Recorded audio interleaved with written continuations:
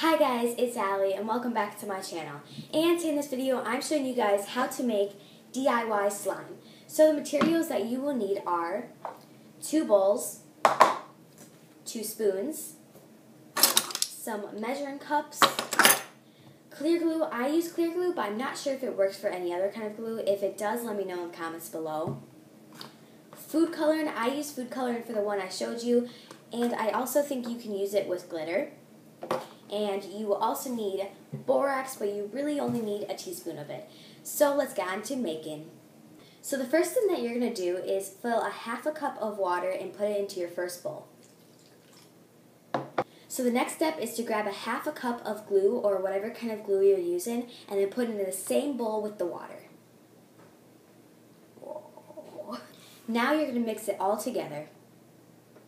Once you have mixed it pretty well together, you're going to add your food coloring. You just want to do a couple of drops because you don't want it to look too dark. Just like that. Now you're going to mix it all together. The more you mix it, the darker it will be. Just like that. Now you're going to put that bowl to the side and grab your other one. The next step is to grab a cup of water and put it into your bowl. Now you're going to take a teaspoon of borax and add it to the water. Now you're going to mix your borax and water. Also make sure to mix it very well so you can't see the borax anymore. Once it's mixed very well, you're going to take your first bowl and dump it into the second bowl. Now you should already start to see the slime. Now you're going to mix it all together very slowly. And then you're done. So this is our finished product.